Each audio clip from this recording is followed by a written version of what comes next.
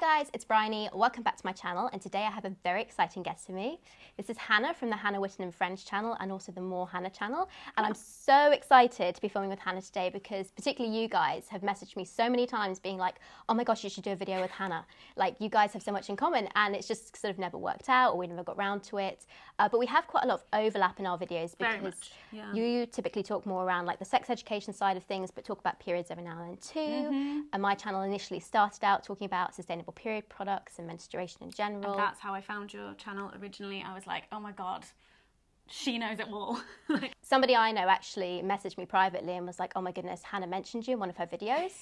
And I was like, oh cool. But because I'm like ace as fuck, I didn't really watch a lot of your videos because of that side of things. I was like, love that ace as fuck. Yeah, like it wasn't really like my area at that time. Yeah. But more recently, Hannah and I have both had children. And so there's now this whole other side of things with how your body changes and in particular your periods change after having a baby. And so that's what we're going to talk about today. So the first question we're going to talk about is, what was your postpartum bleeding experience like? Because I think this is one of the things that so many people aren't aware even happens to you until you like get pregnant and go and have like the antenatal classes, or even you don't know until afterwards, and then you're like, oh, this is a thing. Yeah, it's like 9 months of a period being stored up inside you that all has to come out. It's been stretched. Like your uterus is like this big, well not this big, but it's bigger, and then it's got to shrink back down, and all that blood's got to come out. It's got to go somewhere.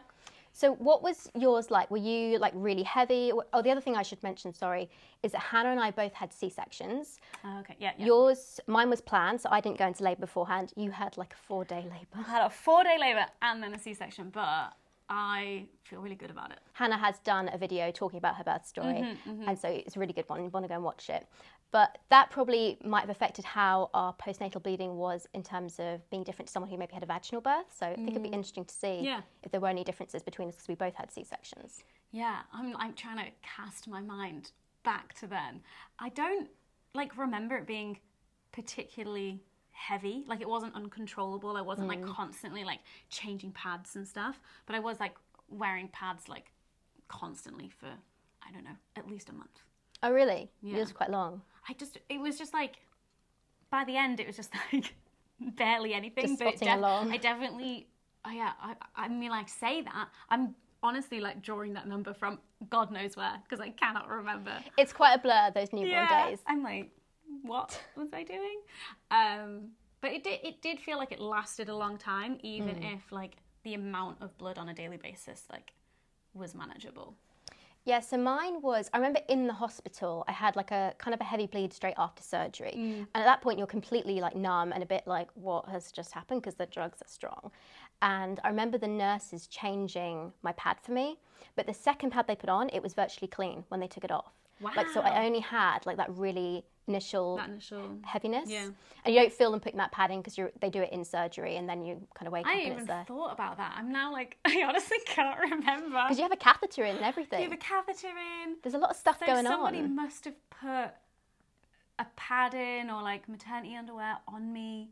Oh my God, yeah, I hadn't even thought about that. Because other things that you don't really think about is that they like shave you as well, of like where they're gonna like do the incision. Did they ask you beforehand? Because I remember my midwife came up and said, is it okay if I shave you? And I was like, I assume you have to, but like, thank you for asking for my consent. I think I asked them because I remember when I had like years ago, I had my abdominal surgeries, they shaved my belly, but I don't remember, like I wasn't told about that. I just remember like a few months later being like, why is my belly like a little bit hairier? And it was like, oh wait, they shaved you. Yeah, but they only shaved like a strip across the top. So the rest of you is still natural, and then you're just missing this little bit of like hair across the hat. C-section. Yeah, so I think just a lot of like grooming and bodily care stuff happens when you're kind of out of it, preoccupied with with the other baby. things. Yeah, just all sorts. Yeah, but I do remember when I was in hospital, like expelling a really large blood clot, which I've never had in my periods before. So that was like a new experience for me. And I remember being on the toilet and like ringing the the bell so that one of the midwives could come and take a look at it, because they did like, you know, tell you what was like normal bleeding, and then like if, you know, you experience X, Y, and Z, then, you know, speak to a doctor or like, you know, let us know. So I was just like, they should probably know that this has happened. Check that out, yeah. And it was fine. They were like, that's very normal, like nothing to worry about. Yeah, but it was like the biggest thing I've ever seen. I remember I think it was a 50p piece, they said. If you had one bigger than a 50p piece, that's where you had to worry. Because with like your normal period flow, I think it's a 10p piece it's up to is normal. But obviously with having had a baby, it's 50p. It goes a bit bigger. It goes a bit bigger. Everything is a bit bigger. I don't think I had any clots, actually, thinking about it. But I definitely, I had that initial heavy bit. They kind of basically just shove a pad between your legs. You've got no underwear on or anything because you're just kind of lying there. Oh, I don't know if you seem had it. familiar. Yeah. Just being like, this is weird. Like, why? I don't think I had underwear on for like the first 2 days that I was in hospital because I was numb for a long time as well. Because Rowan was having like breathing difficulties when he came out, he got whisked off straight to NICU. And I remember like lying there with like half of my body numb and then being like, you can't go see him because you need to be able to like get into a wheelchair and you need to be able to get there. And I was like, oh, I will get there. And it's like that opening scene of Kill Bill where she's like willing her like toes to move. And I was like, I've got some sensation. I was like twiddling my feet. And yeah, so I like was like ready to like start moving as soon as possible so I could go see the baby. But yeah, I have no idea what was on me. No, yeah, so I think mine took like a whole day to wear off completely. I think I got some feeling back, but I didn't stand up until like 2 days afterwards. It took me quite a while. But in terms of bleeding, I remember while I was lying on the bed, after that initial blood on that pad, I didn't really bleed at all until I started moving a bit more. And that's the point where I had to start wearing pads. But my flow was never that heavy in my like postpartum bleeding. I remember that I'd bought these like really big Naturacare pads and I don't think I ever opened the box because I'd also bought some like Tenor Lady pull-up underwear. Yeah. Because people had said they were really good for C-sections and for like catching a postpartum flow when it was really heavy. Yeah. And so I had those and they were really great to put on from a comfort point of view. So as soon as I was up and moving about, that was what I used, I remember. But they were never like, I never needed the heaviness, like the absorbency of them. My flow kind of quite quickly got into what I'd call like a regular heavy period. So I was kind of expecting like Niagara Falls to literally come. Yeah, I mean for me it was definitely heavier than any period that I've ever had and longer. And yeah, I used like, those like really nice, comfortable, soft like pull up, like basically just wearing your own pull up nappy. Which I like as well because of the high-waisted over the C-section scar as well. Just like feels very protective, and then it also like is absorbing all of your blood as well. Kind of holds you in.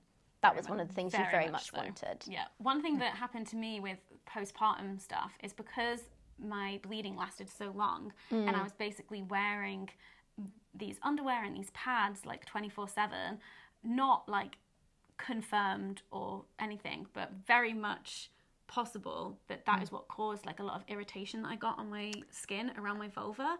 So yeah, just like right after that, over that summer, I was like in and out of doctors and sexual health clinics trying to like get the right creams and like figure out what was going on. And I'm pretty sure it was basically like I spent 4 to 6 weeks like wearing underwear and pads when that is not what my vulva is used to. That's really interesting you pointed that out because I remember the other thing I had was a rash like across the back of my legs, like along the top of my buttocks, back like top of my legs, bottom of my buttocks, had this really itchy rash. And I suspect that was because when you're in the hospital, they like make you sit on this kind of like incontinence pad, and then like the non-breathable underwear that I had put over the top of it.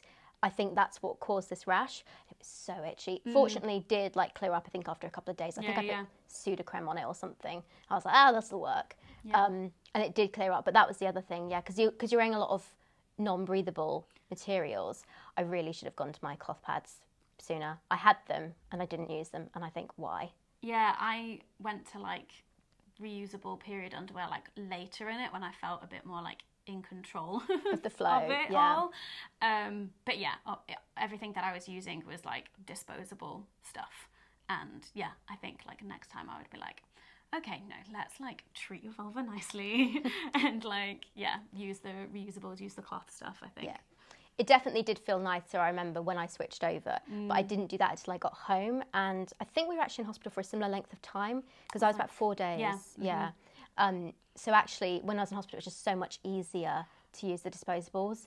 And I thought I'll do it when I get home, and then ended up being in a bit longer than I initially planned. So I think that's what triggered it. So the next thing we're going to cover is the first period after baby. So that initial postpartum period bleeding. Oh, actually, so mine lasted for, the initial bleed was 5 days.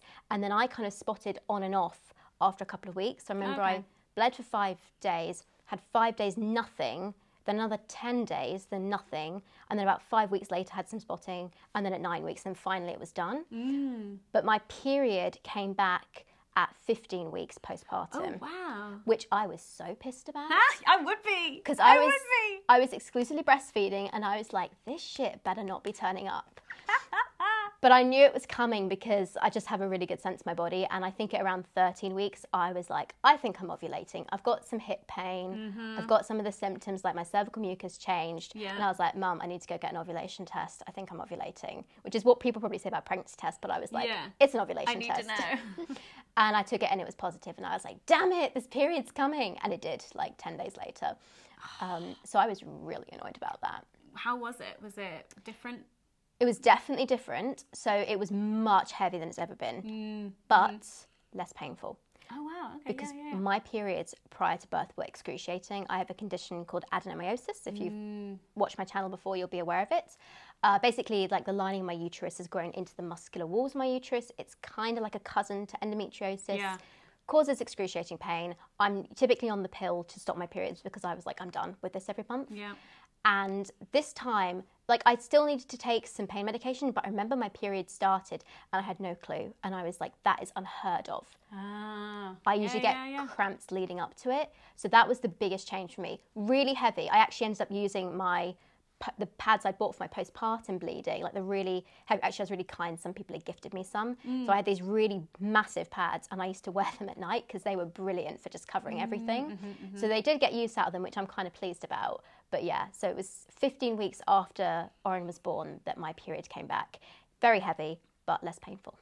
Oh, wow. So before my first period came back, I actually started the pill 3 weeks postpartum. Oh, yes, I forgot about that. Because previously, every time I've gone on like progesterone-only contraception, so either like the pill or the Mirena coil, my periods have stopped.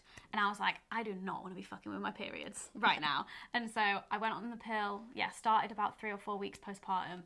And it, at least at the beginning, my period was nowhere to be seen. I couldn't really feel anything of a cycle, although I never really like could feel much of a cycle before. And then and also exclusively breastfeeding. So a few weeks before Rowan's first birthday, I got a really bad stomach bug. And I was in bed for a few days and not vomiting, but because I have a stoma bag, it was like the stoma bag equivalent of diarrhea. And just feeling horrendous. And then my period came. Oh, perfect timing. And just as I was getting better, it was like then the period arrived, and I was so confused because I was still taking the pill. And I have so many like theories about this that are unprovable for my specific case. But like one is like, because of my stoma, everything gets digested like so much faster. So oftentimes when I get nauseous and a normal person would vomit, I think my stoma works faster. Oh, right, So it's like, which is the quickest way out? And it's down, that not way. up. Yeah. So oftentimes when I'm like sick, it comes out that way anyway. So I'm like, maybe, you know, if I'd have thrown up, I would have vomited up the pill. But in this case, it's all coming out too fast. So it's not being absorbed. Like there's not enough time for it to be absorbed. Just a theory, a hypothesis, who knows? Yeah, that's really interesting because I've now started back on the pill, but I've done a bit of like the hokey cokey with it because when I got my period back at 15 weeks, I was like, I do not want this, I'm going on the pill, so I'm also on the progesterone only pill. However, even though in theory this pill is safe to take if you're breastfeeding, I'm pretty confident that it ended up reducing my supply. So that started, so Oren started having like faltering growth, and that was because he wasn't getting enough breast milk from me. And so I then decided to come off it again, see if like pumping madly could get my supply back up. Unfortunately, it didn't. I then ended up being prescribed some medication that has brought it up. And at that point, I've gone back on the pill now. So I had like a month period where I came off it to try and like boost my milk supply, which unfortunately didn't work. So then, of course, I ovulated again. and I've just literally last week had my second period since having baby, but it's not been a routine. It was more than a month after the 15-week one, because I was on the pill for a month and stopped it, and then I came off, and my body's like, so you've not had like one full cycle? No. Postpartum, right? Yeah. No, so I had my first period and then went on the pill straight away because the pain was like not as bad, but it was still there, and I was like, I'd rather not. Like, I can't be bothered with this. No, rather not be dealing with that and a baby. So I thought I'll take the pill, see what happens, and then I think it did stop my ovulation. I think it did work like immediately for that, but then obviously the milk supply issue happened. So I'm now back on it. So it'll be interesting to see if I get another one. Yeah. Because I'm not planning to stop it this time. Yeah, no, but fair enough. All these things you don't realise can affect it. Yeah. So yeah, when my period came, I was like, well, this is the only reason why I'm on this pill. So I guess I'll just stop taking the pill. Get rid of it. Yeah. So I've stopped taking the pill. But since I stopped, I think I've had 2 full cycles. And before I got pregnant, my cycles were usually on the longer side and also like quite irregular.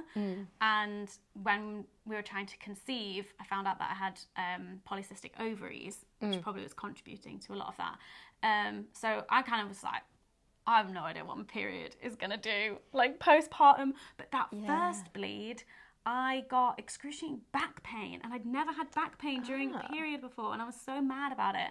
But I had really bad back pain during labour, and it was very similar to that. Yeah, it was really similar to my back contractions. And I was like, oh no, if this becomes like my period, my normal period, I'm like, absolutely not. But one of the things that I used to get routinely that I haven't gotten back is the breast pain. Like, oh, right. Yeah. And I'm like, has that got to do with breastfeeding? I honestly don't know. One of these things. Because like, if I was having that breast pain now and still having to breastfeed Rowan, that would be a different story entirely, because he likes to punch and grab and pinch. I've got the at the mouth now. It's just fun and games. Yeah. It's all fun and games. That's interesting. You reminded me about like PMS, because obviously you don't just bleed, you have other symptoms too. I've usually been pretty lucky. I've not had many PMS symptoms other than cramping leading up to my period. Yeah. So I never had like sore boobs or got really emotional or like experienced mood swings or anything like that, which are all really common things to experience. And that stayed the same for me with like coming back. It's just been that it's got heavier and less painful. So yeah, the back pain like has continued, but nowhere near as bad as that first period. Interesting. But it is like just a twinge there on like day 1, and I'm like, actually this is fine, I can handle this. But the boob pain not being there, excellent, love that for me. Yes, but that's better. The weird thing is that was always my like signal of like when my period was coming. So you've lost your like indication. Yeah, so I don't know. It's so annoying. So my boobs would start hurting, and then 10 days to 2 weeks later, period. And so I would always like know, like, okay, it's coming, because I never really could figure out when I was ovulating in a way that a lot of other people can. And so, yeah, I've lost that indicator. It's really, really confusing. Yeah, so my periods have always been pretty regular, like almost 28 days on the dot, give or take a day or two. You're like the textbook. Yeah, I literally am the textbook. Everything, like, it was painful, but it was really regular. So for me, like, my phone would be like, your period's coming. Hi. And I'd be like, yep, can feel that. But also I got really bad ovulation pain. So one of my hips would hurt and I'd be like, oh, that's what's happening. Yeah. Also meant I could know which ovary the egg that Oren was conceived from was, because which one? His left. Love which I love my left ovary more than my right, which feels weird to say, but I don't know why. I just prefer my left one. And I was like, yes, left ovary, go left ovary. But my God, I love that. I could feel the pain, and it actually happened because Oren's conceived via IUI. That happened like literally a couple of hours after the IUI was done, like after they inseminated me. I could feel the pain. I was like, I'm ovulating, perfect timing. Good timing, body. Swim, sperm, swim. Yeah, my periods are all over the place. It sounds like classic PCOS. Yeah, well, I also don't know if I've got the syndrome or if I've just got polycystic ovaries, because none of the other, like, other than irregular periods, I don't have any of the other, like, symptoms that are part of the syndrome as a whole. So I have no idea. But my first full cycle postpartum was 66 days. Oh, that's long, yeah. It's long. And that's actually the longest it has ever been since I started tracking. So like, when I look at the app, it's like anything ranges from like 30 days to like 50 days, with my average being around 40. And you're still breastfeeding as well, because that can also, if like Rowan was going through a regression at some point or feeding particularly more, that can also like make your body stop, ovulate at different times too. And then my next cycle following that was 31 days, like 66 to 31. And now, hold on, I'm due any minute now because I've had like some serious discharge. So I think I've ovulated. But let's get the app out. What day of this cycle am I currently on? We love some data. Yeah. Day 37. So it's possible. So any day now. You have just reminded me that I didn't track this period at all. So I need to put that data in. Yeah. But when I started. I just had some serious discharge that was very akin to that like ovulation, like fertile discharge, and a little bit of cramping. So I was like, oh, is that an ovulation cramp? That's changed for me too. Like it used to be very distinctly one hip, and then this month it was kind of like all across, kind of like period pain too. So you're like, no, which ovary? Yes, which ovary is it? So I'll be curious to see like whether that stays or not. Yeah. But yeah, changes have happened. Yeah. So the final section that we're going to kind of cover in this particular video is around what your preferred period product is and if it's changed since having a baby. Yes, it's changed. So pre-pregnancy, menstrual cup user. Through and through, like those first few days I'll be wearing a menstrual cup all day, all night, and then like towards the end of my period when it's just kind of like spotting or whatever, I would just wear some period underwear just to like, and then sometimes I'll just wear black underwear and I'll be like, I don't know, I'm going to bleed into this, that's fine. That's brave. Even I haven't got to that level yet. I've used all my period underwear, it's fine, black underwear is fine, it's just going to be like a little bit of brown. And now it's period underwear for the entire cycle, which, you know, took some, I don't know, bravery on my part because I've never used period underwear on like the heavy days. But I bust out my super heavy, and they just about manage it. Like, I do have to sometimes like dab away the excess, or occasionally I'll just like throw in a pad on top. Oh yeah, that's something good for people to know actually. If you're particularly heavy and you're going out for the day, or you're going to be somewhere where it's not so easy to change, a good tip is to remember that you can actually stick a pad or clip a pad if you're using a reusable on the top of one, and then when you go to the toilet you just take that one off and you change it, and then you use the period underwear, so you can kind of get two in one. So if you are heavy you can do it. So you obviously did that. But yeah, the reason for that is because after birth, my pelvic floor basically just like seized up, and so penetrative sex was off the table, but then so was using a menstrual cup. And even since being able to have penetration again, I like tried using a menstrual cup, and I know we were DMing about this. Yes, I was like, you need this one, Hannah. Yeah, which I still haven't got. I could have bought one. I feel like I need to like get it before this next period, but I just know that I'm going to put it off, and then this next period will come and I'll be like, ugh. But the two menstrual cups that I have, one is the smaller size Diva cup, and then the other one that I got more recently is the like post-birth over 30, I hate it, moon cup. And so I was trying that one, and then I also retried the Diva cup as well because I know that one fitted my body, and no luck. But I'm going to try again. In terms of no luck, like, was it getting it in and open, or like when it was in it was slipping down, or something going on? Getting it in and open and it not hurting. Right, so it's the tightness. It felt like it couldn't open fully because it felt like the walls of my vagina were like crushing it in and not letting it open. And so then any pressure that it was putting on my vaginal walls was out of question. Like ouch. And then trying to pull it out, oh my god, that was like a whole like painful panicky moment. In fairness, like the Moon Cup B is probably the worst cup you could have chosen for that. I didn't even choose it, it was #gifted, so I was like, I'll try this one, but I want to get the Lily Cup? Yeah, the soft one. There's kind of like that's quite a tricky scenario to actually fit with menstrual cups, because I often get asked by people like, what do I need for this and this? That is particularly challenging because we typically say for people with a very strong pelvic floor that crushes it, you want a really firm cup that's going to open up more easily. But if you're getting pain, then you don't want that. So you actually kind of need one that's softer but is more malleable, so you can kind of open it up yourself. It does require a bit of fiddling and kind of like getting to getting to grips of how to open it. But that is much more likely to work for you than the other side. But yeah, I do want to get back on my menstrual cup game, because it is a bit more of a faff wearing period underwear like 24/7, especially at night. I love being like naked, you know, like having everything like airy and breathing at night. But then if I'm on my period, then I'm like, oh, great, I have to wear underwear all night now. Yeah. It is a tricky one, I think, with that kind of situation. So it does require a bit of playing around, but then obviously menstrual cups are expensive. Yeah. So it's like trying them is hard. You need to, you're like, I need to find the one that's going to work for me first time, so I've not spent like £100 on all these different cups. It's not like something you can send back easily. No. So yeah, it is a bit of a tricky one. There's also the type of cup which goes in like a disc.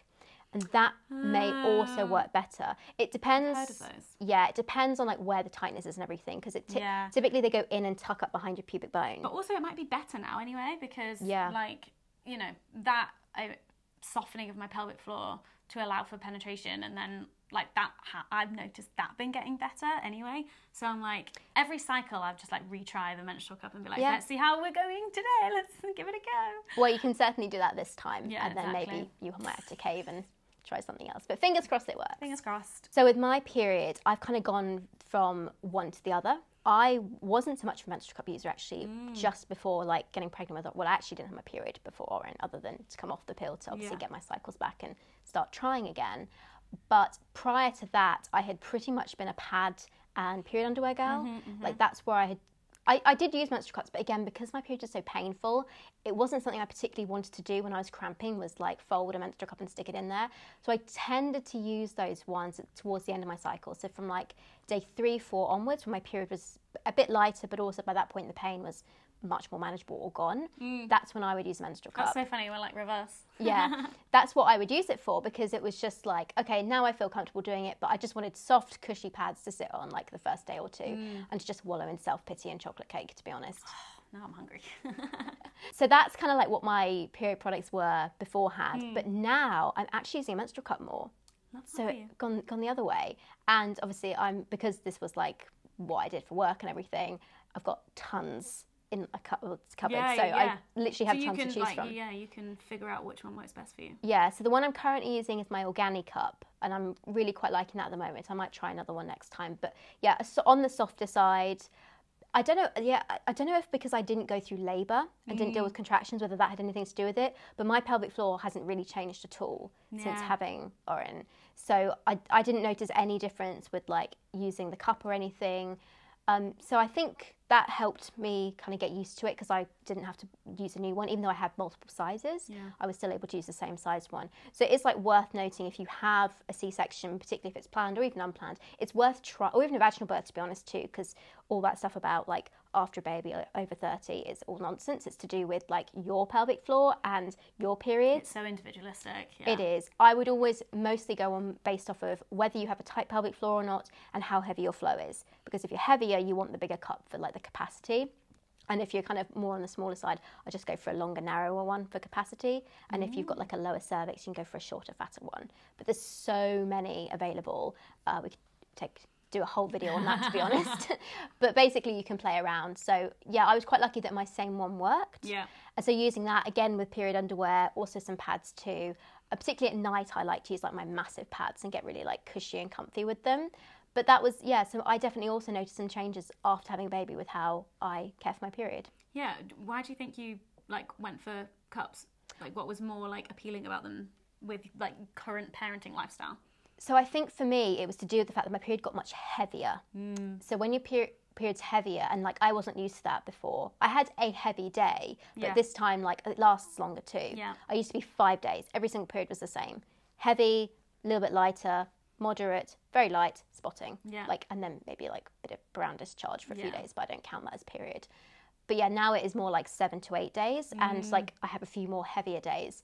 So I just can't be asked to be like changing pads constantly or underwear. So when you've got a cup in, like you can wear that for, now I can wear it for 6 hours and change it. I used to be able to go the full day. Yeah, with same. it in. I would just change it like in the morning and at night I used to be able to kind of do. Yeah, say I can't do that anymore. Unfortunately, I can feel it like bubbling, and I'm like, oh, needs to be changed. It's gonna spill. Needs to be emptied quick. And yeah, but like having that in is just so much more comfortable now because I can feel the gushing this time, which I couldn't do before. So having the cup, I find really helps with that. I occasionally feel gushing, and then I'm like, oh, my period started, and then it's just discharge.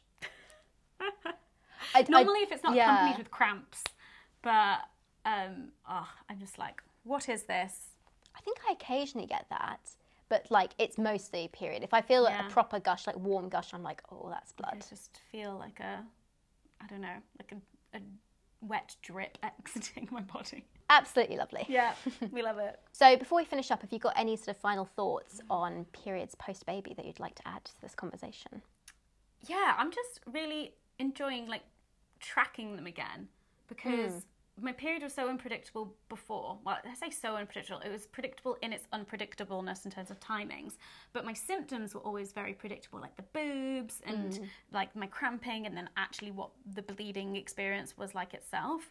And so I'm enjoying this process of like figuring out what my new normal is, like if I can find one, and then also kind of figuring out like I have no idea like when I'll stop breastfeeding, so it'll be interesting to see like how, the impact on that. Yeah, like if that changes things as well. I'm really enjoying my boobs not aching because having achy boobs for 2 weeks is just... That doesn't sound fun. It's not fun. Maybe, hopefully my period comes soon so I can just not be just like constantly like carrying around like underwear and pads with me everywhere I go, like just in case. Yeah, and I think I'm kind of at the opposite. I'm kind of hoping my period doesn't come back again now because I'm on the pill and I'm like, please work. Yeah. But I think it's been interesting to kind of have a new relationship with my period post-baby and be like, okay, this is new, like something's changed. And I was told by my gynecologist that my adeno might be much better after having a baby. A baby in some ways is the best cure. I say cure because no one's having a baby just to get rid of adenomyosis. No. It's a bit extreme. Yeah.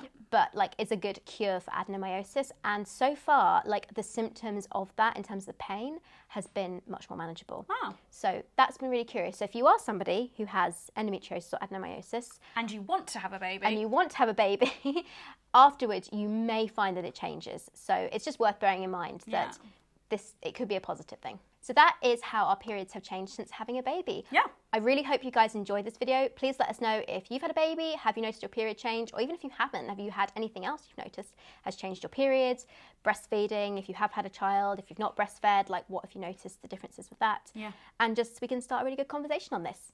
But thank you so much for watching, guys. Do please subscribe, and obviously be sure to check out the video that I've done with Hannah on her channel. Yeah. And I will see you guys soon. Bye, everyone. Bye. Have a great day.